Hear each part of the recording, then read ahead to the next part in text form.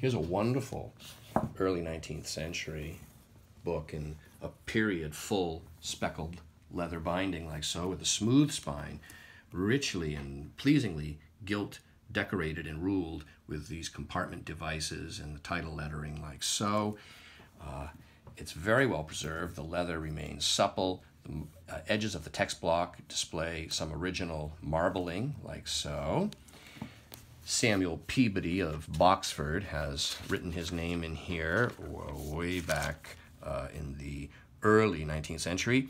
We see it's 1839. It's the world as it is.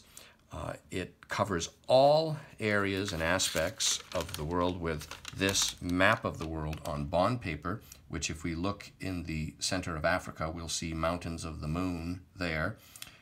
And we look at New Holland and we see Van Diemen's Land below it as an island. And this fascinating and very interesting book is profusely illustrated, or well illustrated, with a variety of small little woodcuts throughout of locations and buildings and peoples and so on.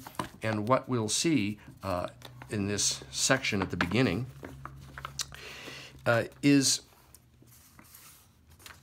on the United States, there's a discussion of Missouri Territory, of Oregon, of various governments, and steam navigation, and lead mines, and constitutions of the states, and so on. There's a little view there of Kenyon College in Ohio. And it goes to Europe next. And what's interesting is as we get to the back, we'll get into more far-reaching locations like Africa and Asia. And within here is fascinating commentary, like on the Grand Lama of Tibet, which would be the Dalai Lama. And here is Feast of Lanterns in right here, China. And I believe that is... yes, and it goes on. Japan, very interesting. Yep, here's Africa, oases in the desert.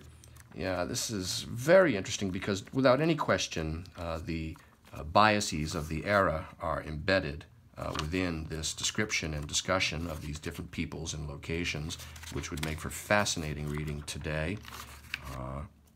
Fishing by torchlight. And this beautiful book is available now, online from me, Brian DiMambro.